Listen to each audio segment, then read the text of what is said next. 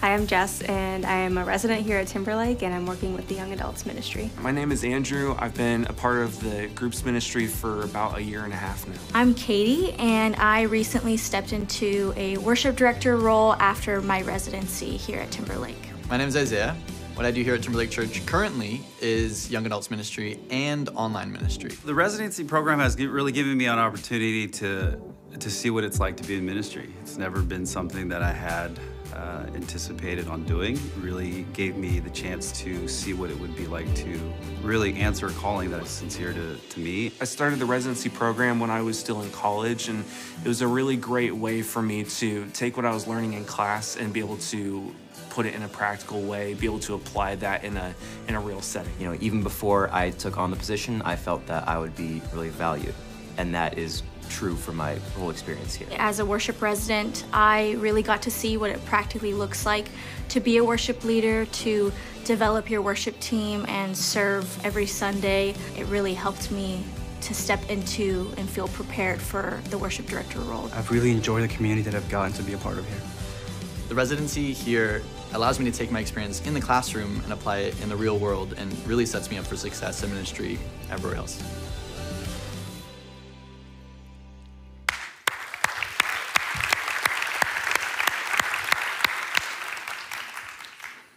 We regularly say that everything we do at Timberlake Church is mission, right? Because occasionally someone will say, well, how much money do we give to mission work? I say all of it.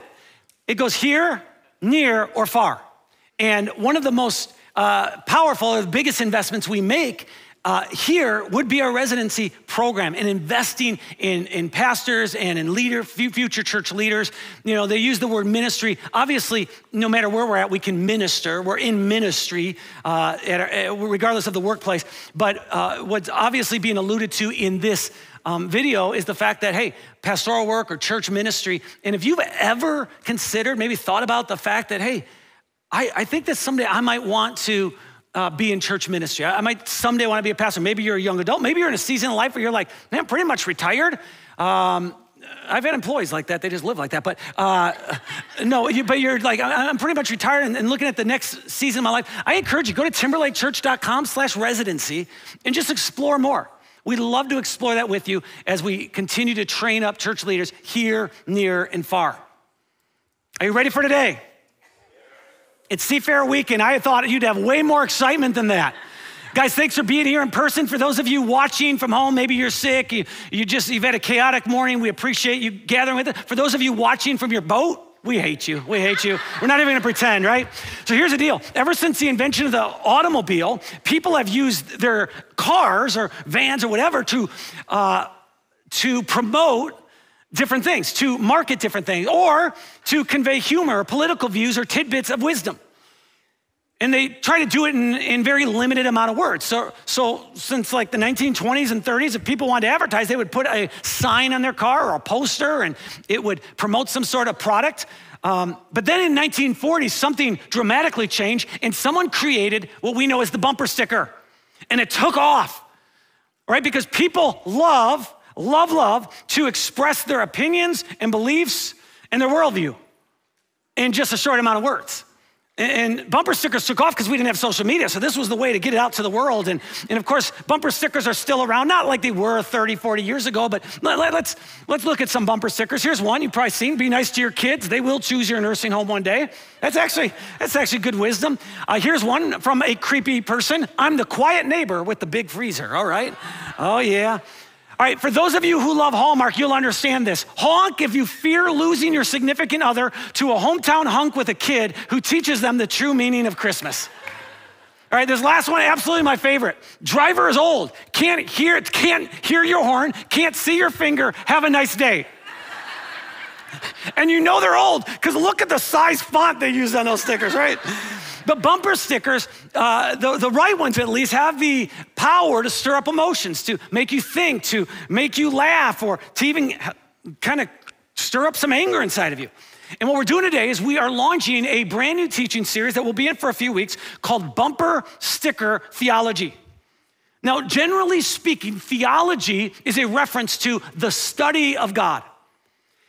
And the reason we're doing this series is because It's very tempting as followers of Jesus to take complex ideas about God, to take complex spiritual truths, and to try to simplify them and narrow them down to just a few words.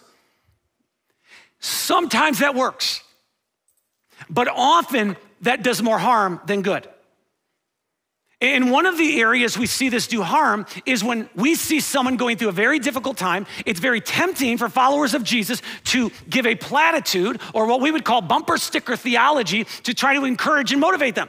So we say things like, I know you're going through a difficult time, but you gotta remember, everything happens for a reason. Or I understand that you are stressed right now, but look at all your blessings. You're too blessed to be stressed. Or one thing I've heard over and over and over, I still don't totally know what it means, is when someone is just overwhelmed and we say things like, well, let go and let God, right? What does that mean? Or God helps those who help themselves.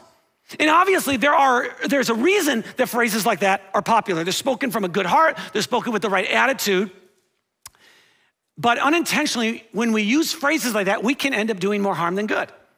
Again, the heart's right, but the message is wrong. All right, so 2008, my brother Rick is killed in Iraq. My mom is in her early stages of grieving, and my grandmother, so her mom, says to her, at least you have 6 other kids. At least you have 6 other kids. As you can imagine, that did not help my mom's grieving process, right? My grandma meant well, and she's obviously, grandmas can get by with things nobody else can, but it conveyed something different than she intended. And we all do this from time to time. We use platitudes, we use cliches because we don't know how to deal with the tension of the moment, and we want to say something, we just don't know what to say. And so what I want to do today is I want to zero in on a specific phrase that's very common for followers of Jesus to use when we see someone going through a difficult time. And again, right heart, but doesn't always convey what we really want it to. And the phrase is this: God won't give you more than you can handle. God won't allow you to get to a point in life you're so overwhelmed, so crushed by what you're going through that it destroys you mentally, emotionally, or physically. He won't allow the pain in your life to exceed your ability to endure that pain. That's a big statement when you consider the pains and the pressures of this life. Right? We've all experienced at times the pressure to perform, whether it's academically or athletically or with our work. Some of you have experienced the pressure of a relationship breakup and a separation and divorce and custody battles. Others have experienced the pressure of changing jobs and relocating from one city to another. I think all of us have gone through the pressure of feeling like we're juggling a million responsibilities and knowing there's not enough time to get it all done. There's pressure that comes from being a parent. There's a lot more pressure even that comes from being a single parent. There's pressure that comes from trying to manage depression or anxiety. There's pressure that comes from abuse or fearing for your safety. There's pressure that comes from being married or being in a long-term relationship. There's pressure that comes from aging or from health-related issues. There's certainly pressures that come when you try to blend a family together. And all of us know this. We've all experienced firsthand that when the pressures of life start adding up, it is overwhelming. And this idea that God won't give us more than we can handle, it's meant to be encouraging and motivational.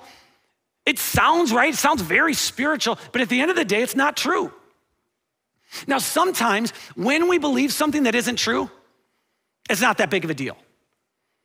Right, back in the mid-90s when the internet was relatively new and they had AOL and dial-up and all that stuff, I received an email one day from Hewlett-Packard informing me that I had won a laser printer. I had never entered any contest, but I was like, yes, I'm in my early 20s. This is the first time I ever came across an email like this. I was like, oh, so it gave me a number to call and the claim number. So I call Hewlett-Packard and they're like, yeah, we get calls like this all the time. That's not true. That's a hoax out there. I'm like, oh, I felt dumb. Now, thankfully, since then, God's given me a great gift of wisdom. I've never fallen for a hoax ever since then. But here's the deal. I felt really, that was the end result. So I feel stupid. I try to be a lot more cautious now when I get emails from, this prince in Nigeria and all this other stuff, right? That being said, there are things, lies, that we can buy into that have big repercussions. So Franz Reichelt was an inventor who created something in the early 1900s called the parachute suit. He was a tailor, so he creates this. It's a very elaborate design, right? But 1912, this is so crazy to me. He receives permission to jump off the Eiffel Tower to test it out. Now, most of Franz's friends and family are like, dude, you're an idiot. Do not do this. But he had made up his mind and he said, I intend to prove the worth of my invention. And so sure enough, he jumps. Tragically, the parachute does not work. He dies. And it's not a feel-good story here. He dies, it's just over. Well, the next day, there's a big article in the paper about this tragedy. And here's what it said about the moments following his death. There was nothing more to do but carry home the body of this inventor who had believed just a few seconds earlier to finally grasp fortune and glory. Franz went to his grave believing something that wasn't true. Now, the reason we're talking about this today is I do not want you to spend the rest of your life and eventually go to your grave believing something about God that isn't true. And so I'll let you know right from the beginning, I'm gonna sound like a broken record for a little bit. I'm gonna be very repetitive in what I'm saying, because I've seen so many good, well-meaning followers of Jesus believe and buy into this idea that, oh, God doesn't give us more than we can handle. And again, I understand why we say it. When we see someone in suffering, someone in pain, we don't like the tension. And so we have these platitudes. We say, well, in the long run, this might be a blessing in disguise. Or God gives his toughest battles to his strongest soldiers. Or shake, shake, shake, shake it off, baby, right? Shake, shake, shake it off. The words of the phrases, they may vary, but the message is always the same. That God isn't gonna give you more than you can handle. And so I just wanna be clear, that's a lie.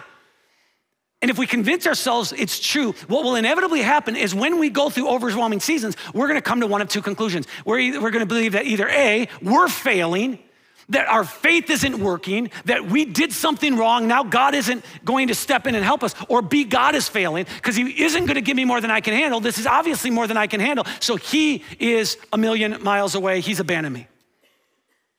And what often happens when someone discovers that there is a gap between what they believe about God and their current reality is they either shut off their minds and just kind of, the Bible said it, I believe it, and it's true, and they just kind of live in la-la land, and we all met followers of Jesus who live in la-la land. Or the other extreme is they start to deconstruct their faith. So here's what I believe about God, this isn't happening, and now I'm gonna just kind of tear this whole thing apart. So I'm gonna be very, very clear. Unfortunately, sometimes we do experience more than we can handle. That won't be a best-selling bumper sticker, but it's the reality. And I don't like telling you that. It doesn't feel good to say, but sometimes we experience more than we can handle. In fact, it's very easy to forget that some of the most godly men and women who've ever walked this planet, people we admire, that they got to a point in their life, they just wave the white flag of surrender. They acknowledge, I'm done. Like, I don't have the physical, the mental, the emotional capacity to keep going through what I'm going through. And nobody's immune from this. Sometimes we think, well, come on, that person's uber successful. They can just buy their way out of any problem. They can just network their way out of any problem. That is not true. In fact, in the first part of our Bible, we have this biography of a guy named Job. And right at the start of his story, here's what we learn about Job, that there was a man named Job who lived in the land of Uz. He was blameless, a man of complete integrity. He feared God. He stayed away from evil. He had 7 sons and 3 daughters. He owned 7,000 sheep, 3,000 camels, 500 teams of oxen, 500 female donkeys. He also had many servants. He was, in fact, the richest person in that entire area. Job's the epitome of the person we all want to be, right? He loves God. He's a person of character. He has a great reputation. He has friends and family that love him. And compared to everyone in his area, is incredibly wealthy. So regardless of how you want to define success, he fits that definition at some level. He's successful in every way. He's living his best life. But then as we read his story, just a few paragraphs in, we realize he's hit with a series of losses: financial loss of family members, the loss of his health. And in the midst of his losses, he makes a very bold proclamation. He says, the Lord gave me what I had, and the Lord has taken it away. Praise the name of the Lord. Ugh. Really, Joe? And the guy must be on gummies or something. He's just got this aloof attitude of like, oh, it's all good. The Lord gave me what I had, taken it away. And I'm like, dude, none of us would respond that way. But he does. He's super optimistic. He's idealistic. But then the losses start piling up. And days start turning into weeks, and weeks start turning into months. And his attitude starts to change, and his perspective starts to change. And he goes from this attitude of worship, which is basically bring it on, I'm ready, to eventually he comes to this conclusion: I would rather be strangled Rather die than suffer like this. I hate my life and don't want to go on living. I feel like that every time I'm sitting in traffic on the east side, right? But Job has friends who, in this season, they just come sit with him and they try to help him make sense of what he's going through. And eventually he turns to them and he acknowledges, depression haunts my days. I've said this before. I'm convinced that most people, most of us, are prepared for days or even weeks of difficulty and disappointment. But I am also convinced that none of us are prepared for months or years of difficulty and disappointment.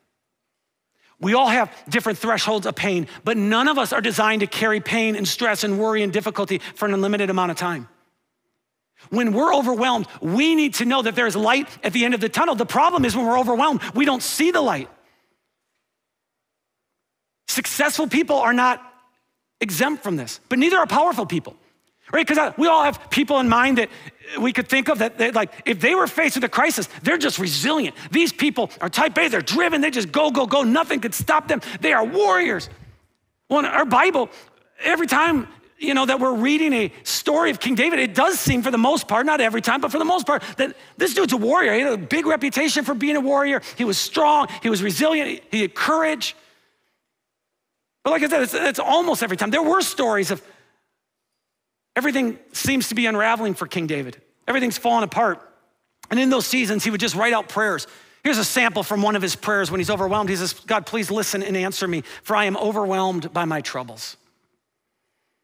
There's a song of worship that we sing here at Timberlake. It's about the goodness of God. It's a great song, but then it has this line in there, you're never gonna let me down. You're never gonna let me down. And every time we sing it, I'm like, oh, he does let me down. I wanna take the mic right now and say, no, he's let me down many, many times, and he's let you down many, many times. But the perspective of that song is, hey, at some point we get to in our lives, and hopefully we can look back and say, hey, even though I hated that season, even though I would never wanna go through that season again, I look and realize God was with me in it, and he got me through. But in the moment, it definitely feels like he's letting us down. And so in this prayer that David is writing out, this little sample we're looking at, he goes on to acknowledge, he says, fear and trembling overwhelm me, and I can't stop shaking. Guys, life's filled with pain. It's filled with heartache. And we could try to explain away. Sometimes it's a result of living in a broken world. It just is what it is. Other times it's a result of a decision someone made, and now we're experiencing the shrapnel of those decisions. Sometimes the pain and ongoing suffering is a result of our own dumb decisions. Things that we did, now we're experiencing the consequences. There was one season in which King David made a series of destructive decisions that hurt a whole lot of people. And as he lived with the aftermath of his decisions, here's what he admitted to God in a prayer he wrote out. He said, my guilt overwhelms me. It's a burden too heavy to bear. He doesn't say, God doesn't give me more than I can handle. He said, no, it's too heavy. I'm exhausted. I'm completely crushed. My groans come from an anguished heart. Unfortunately, sometimes we experience more than we can handle. Successful people get overwhelmed. Powerful people get overwhelmed. And this isn't some sort of theology we can fit onto a bumper sticker, but even Jesus experienced moments in which he was overwhelmed. And think about that. God in the flesh, Jesus, take on human flesh. He experienced pressures and difficulties and pains and temptations in overwhelming ways. Matter of fact, we read that just before he was arrested and tried and convicted and crucified, just before all that unfolded in his life, that he was in a garden praying with some of his disciples, and he looks to them, and here's what we read. He told them, my soul is crushed with grief to the point of death.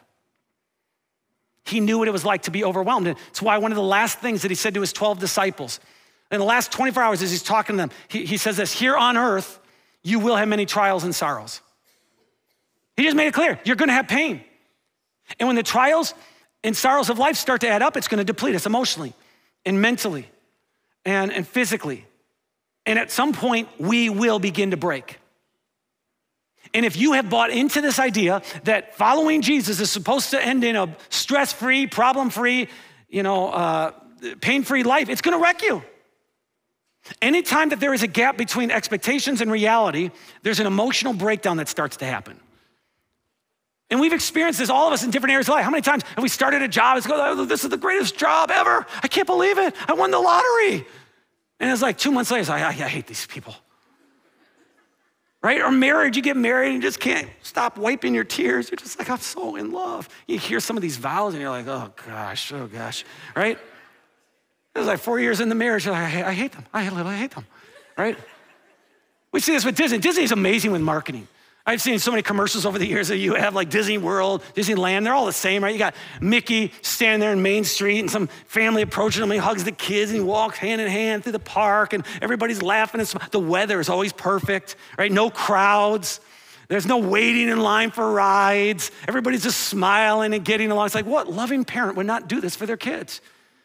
And I wanted to show you a commercial from the mid-90s, but I don't know copyright laws and if we'd be flagged on, the different media outlets we use. But I did screenshot something from this, right? This is at the end of the day at one of their parks, Disney World, and you see Mickey just hugging this girl. And what do you got here, about 12 people looking at this, right? I've been to Disney a bunch. And when it comes to Mickey, there's always a 20 or 30 minute line, right? It's always packed, it's always uncomfortable. In fact, my wife and I went a couple years ago. Here's a picture of us looking at the castle at the end of the day. Look at all those people. That's the reality. And we may be smiling, but it's exhausting. And if you've gone with kids, I'm sure you've been like us, right? At the end of the day, you don't have boundless energy and playfulness like the family in the TV ads. Instead, at the end of the day, we were always exhausted. We were carrying a couple passed out kids to their room, and we were calling a marriage counseling hotline. That's what we were doing. And if life is that hard at Disney, believe me, it's much harder in the real world. There are going to be seasons of life that are too much for us to handle. And again, I know I'm sounding like a broken record, and I'm super repetitive, just because of how much we've been fed this message. God won't give you more than you can eat. He won't give you more than you need. He won't allow it. He won't allow it. He won't allow it. And I want you to be very aware of this. When you are overwhelmed with the pain and with the stresses of life, there is nothing wrong with you and there's nothing wrong with God. We live in a broken world. There are gonna be times where it feels like our world's out of control, but it does not mean that God is out of control. So let me ask a very important question. If God does love us, if he deeply loves us, why would he allow pain and suffering? Why would he allow it? And why doesn't he just protect us from all of it? And the simple answer is, I don't know. I think anything I say is gonna be like, oh, that's bumper sticker theology, right? And I wanna be very respectful to you right now who are in a season that is overwhelming, in a season where you're just being crushed by stress. And I don't wanna give you bumper sticker theology. So I do not know why God allows these things and be able to explain every answer. What I do know is God never wastes a hurt. What I do know is God can bring good out of bad. What I do know is God can take the ashes of our life and make something beautiful and meaningful from them. And so at the risk of minimizing what you're going through, which is not my heart, and the risk of sounding like bumper sticker theology, let me give you just a few thoughts today. If we were never overwhelmed, I think it's true that we would never learn to depend on God. Right? When I'm overwhelmed, that's when I'm just like, oh dear God, get involved. If we never experienced financial difficulty, we never went through any loss, never had anything in our life that surfaced doubts or questions, never went through the breakdown of a friendship or a relationship, never forced to juggle a chaotic, out of control schedule, never experienced mental health issues, emotional health, right? If we never went through that, the reality is we would have very little need to depend on God. And the longer I follow Jesus, the more convinced I am that one of the reasons he doesn't always protect us from the pressures of life is he understands we need to be reminded of our humanity. That doesn't make what we go through any easier to know that, but it kind of gives us a little glimpse, right? Because we live in this world of motivational phrases and quotes, and you can do it if you put your mind to it, and we're just inspired, and we need those things. Those things are not bad. I appreciate those messages, but we have limitations. Physical, financial, mental. We have time limitations. We have energy limitations, all types of limitations. And when the pressures of life start to exceed the limitations in our life, instead of thinking that there's something wrong with us because we can't carry the stress or pain of this any longer, when we're overwhelmed, it should just be a reminder of our humanity in that we are not all powerful. We need help. In the first century, the Apostle Paul writes to followers of Jesus living in Corinth, which is part of modern day Greece, and he describes some of the challenges that he and some of his team had gone through in trying to bring the hope of Jesus to as many people as possible. Here's what Paul writes. He says, we think you ought to know, dear brothers and sisters, about the trouble we went through in the province of Asia. We were crushed and overwhelmed beyond our ability to endure. We thought we would never live through it. In fact, we expected to die. But as a result, we stopped relying on ourselves and learned to rely on God. I can't even tell you how many people over the years I have met in settings like this who show up to church services who say, I'm here because my marriage is falling apart.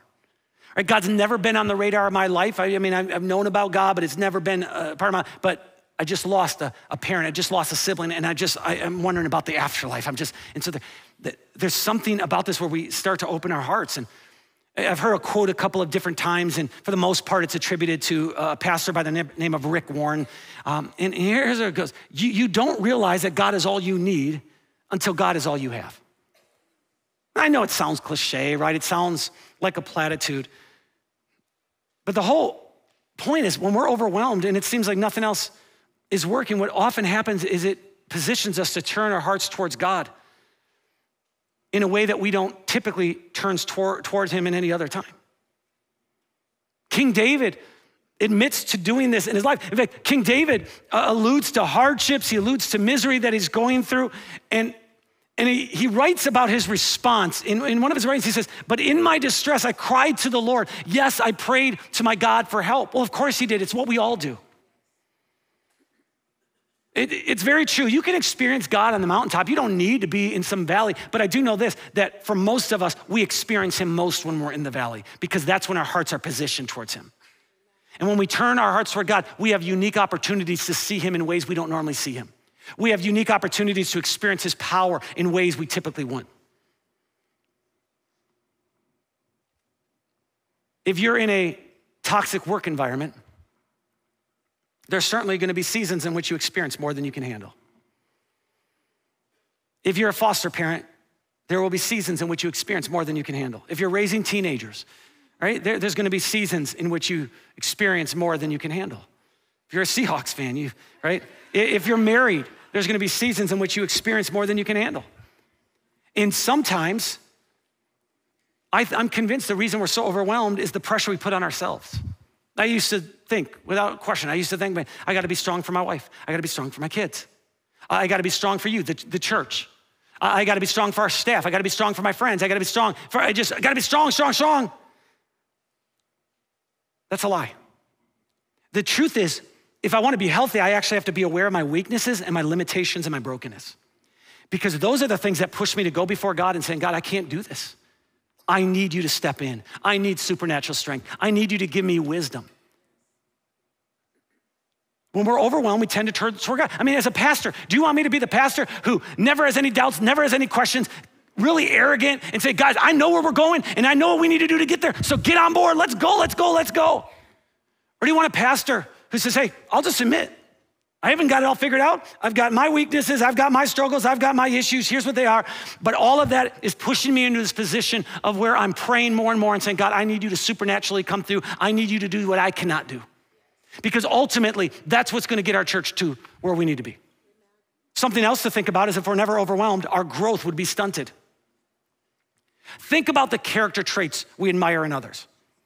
The reason they have those traits isn't because they were born with them. It's because difficulty in being pushed out of comfort zone developed some of those traits: patience, kindness, compassion, grace. If we never give our kids responsibility and we shielded them from all, they would never grow. This morning, just before our first gathering, I ran into a couple who just had their first baby. And I look at them and I say, welcome to the season of your life where you are going to grow more than you ever thought possible. Having a kid is going to mature you because now you have to think about someone other than yourself. If God only allowed things into our life that we could handle, we would be stunted in our growth. This is why James, the brother of Jesus, writes to followers of Jesus going through persecution. And it seems like he's really insensitive, but here's what he says: dear brothers and sisters, when troubles of any kind come your way, consider it an opportunity for great joy. For you know that when your faith is tested, your endurance has a chance to grow. So let it grow, for when your endurance is fully developed, you will be perfect and complete, needing nothing. Often the pain, the loss, the difficulty, the discomfort in life causes us to grow or helps us grow. One more thing to think about is if we're overwhelmed, we would be limited in our ability to help others. If I had never had any marriage problems, if I never had any parenting issues, right? If I had never had any financial struggles, every week I would just stand up here and give you platitudes. Guys, you gotta let go and let God. All right, God doesn't give you more than you can handle. Come on, we can do this. But it's the struggles in life that bring us together, that allows empathy to develop.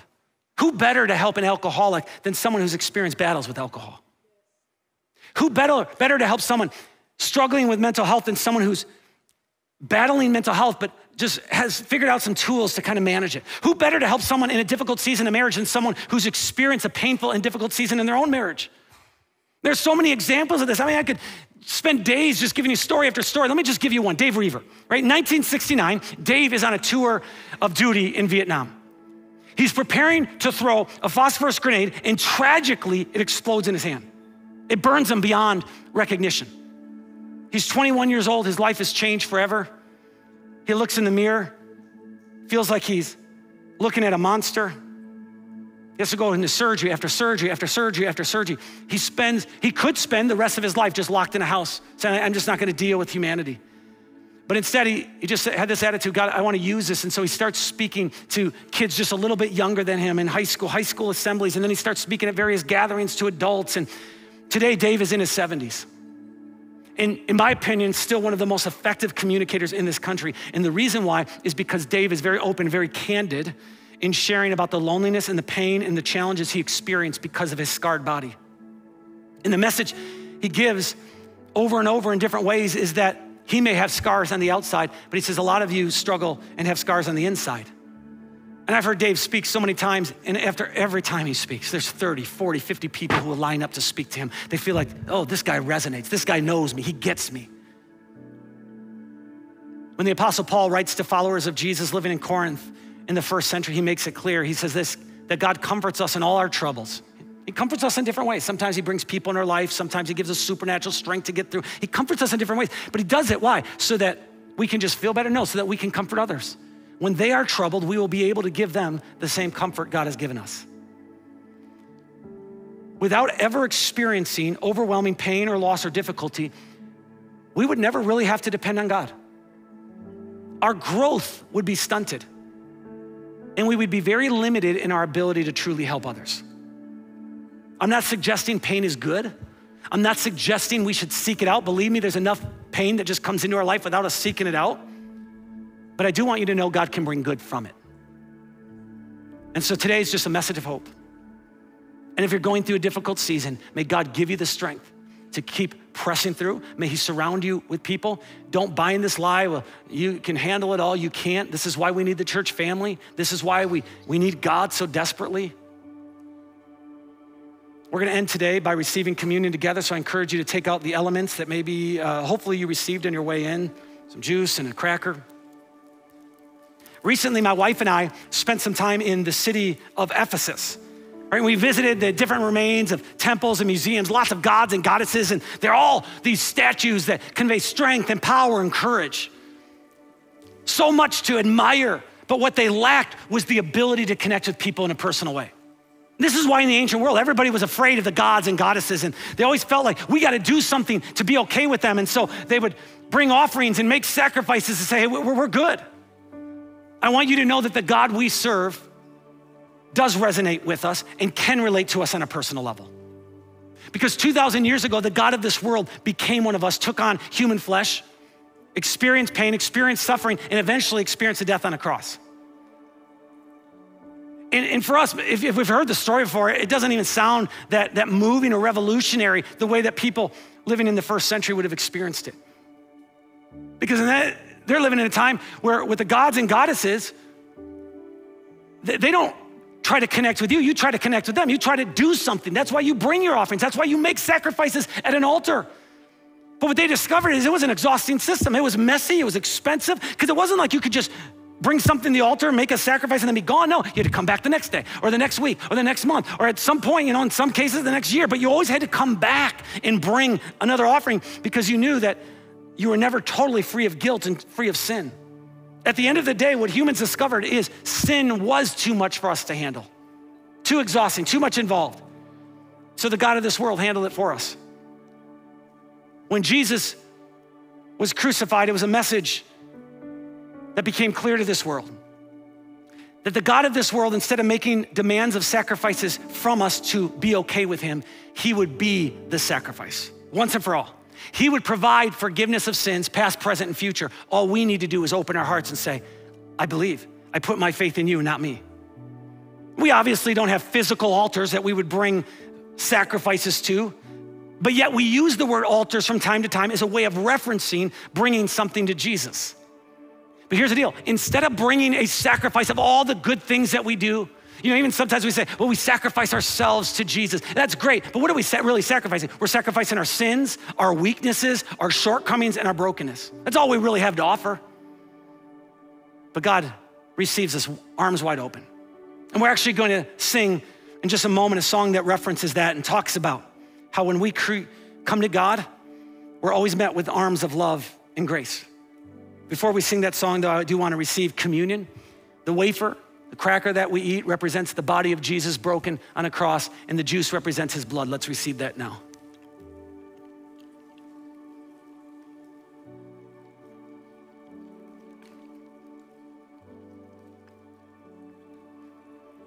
Would you stand with me, and I'm going to pray.